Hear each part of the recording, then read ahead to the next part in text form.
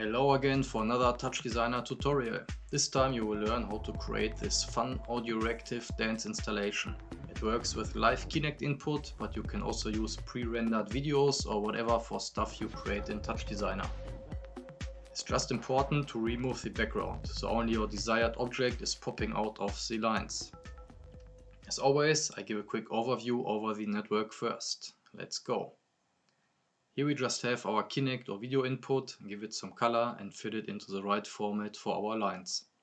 In green is the area where we displace the lines based on the input in chop operators. Underneath is just a small Audioreactive network to extract rhythm and snare data from the music.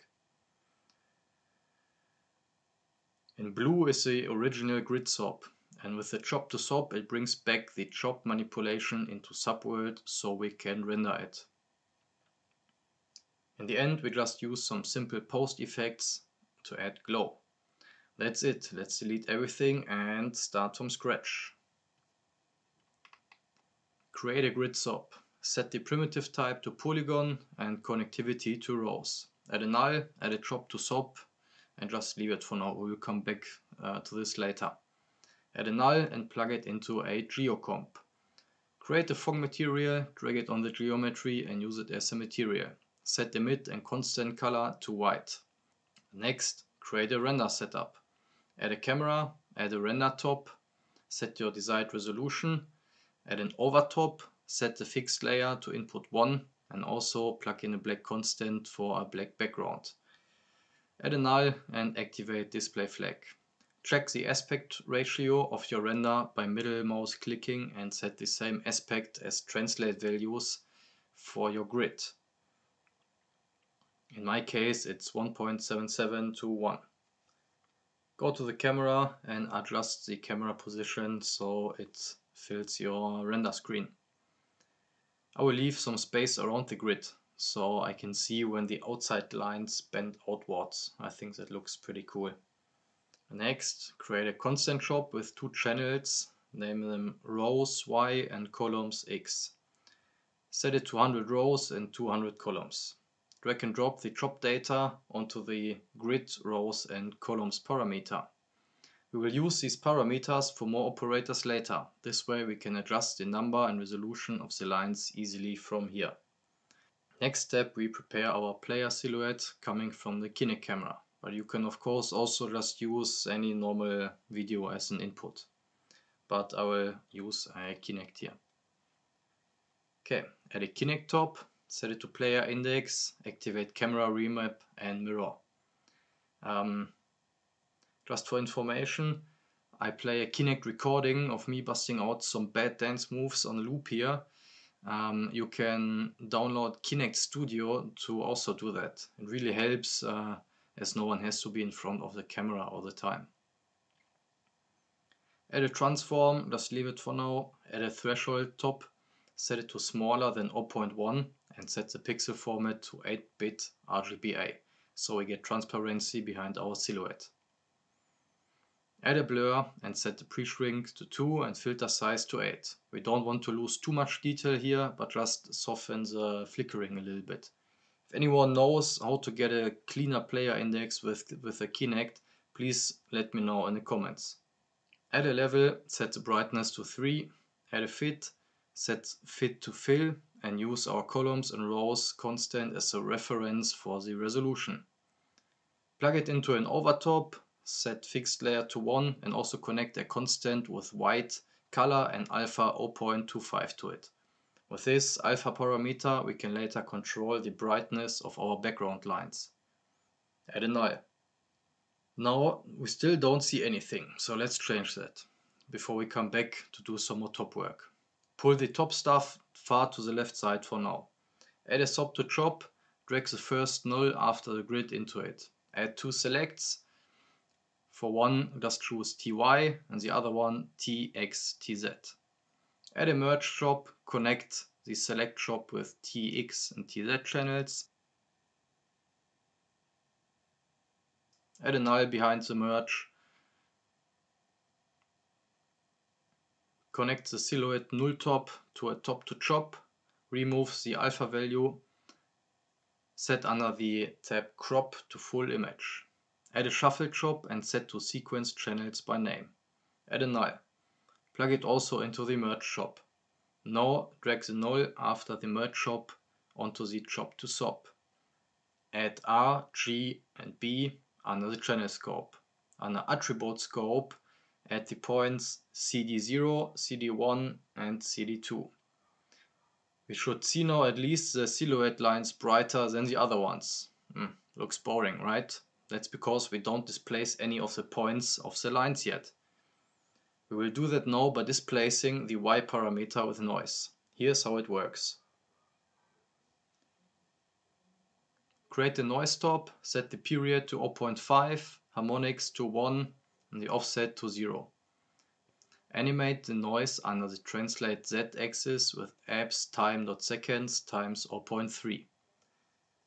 Under the comment tab, choose 16-bit flow to make our lines a lot smoother, and reference the columns to the width and the rows to the height, so it has the same size as our grid.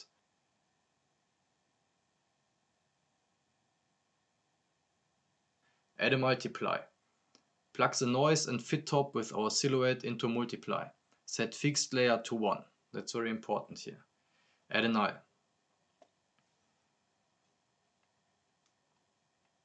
Okay, next. Plug the null into a top to chop. We just need one channel here. You can delete the rest. Under crop, choose full image. Add a shuffle top and use under method sequence all channels, so we have the same sample length like the other chop data. Add a math behind it, let's leave it for now, and another math. Set combined chops to add. Connect the TY select chop to the second math and plug it into the merge. You should see a very displaced silhouette now. If not, change the input order on the math too. Let's turn the displacement down to 0.1 or 0.2 on the multiply parameter of math 1, so it isn't overly displaced. Alright, as you can see now, the lines get displaced by the Kinect input without losing their connection. It's not just something we add on top of the lines, we manipulate the lines' geometry.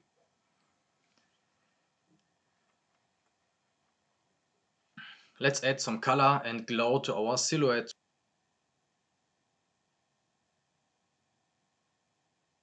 Insert a multiply top after blur 1. Create a ramp top with, for example, purple and blue gradient. For the glow effect later, it's important to choose bright colors. Set extend left to mirror and animate the face with abs time.seconds times 0.1. Connect both the ramp and the Kinect input in the multiply top. Make sure to use input 1 as a fixed layer. For our Phong material, create a noise top and reference it as a color map. Set monochrome to off, the period to something like 8, harmonics to 1, and again we will use abs time.seconds times 0.1 to translate the translate Z parameter. Nice. Let's add some glow by adding the bloom component behind the overtop. From the TouchDesigner palette, you can find it under image filters. Set the blur size to 10, threshold to 0.1, intensity to 1, bloom level 1 and glow level to 1. If your glow effect doesn't work so good, try to use brighter colors in the first ramp top that we use to color the silhouette in the beginning. Connect bloom and the bloom input to an add. Also add a level and set brightness to 2. You can use the first transform of the Kinect input to increase the size of the silhouette, so it covers the whole width of the lines. That's because of the low resolution of the Kinect player index. Cool, our top network is also done. In this last and simple step, we make the silhouette audio reactive to music by using some music data to trigger our noise top and also a mask chop. Nothing easier than this. Add an audio file in chop and use any audio you want. I will leave the standard TouchDesigner track on here. Add an audio device out chop to hear it. I'll just turn it off for now. grab the audio analysis component from the palette. You can find it under Tools. Only activate snare and rhythm for this example, but of course you can also decide for any other data. From here, connect two select jobs. For one, choose the channel rhythm, for the other one, just use the snare. Add a trigger, a math and a null behind both. For the rhythm trigger, set under attack, set peak length to 0. Under sustain, set the decay length also to 0. Set the math range from 0.1 to 0.1 and 1. Now reference the job data to the harmonic gain from the math noise 1.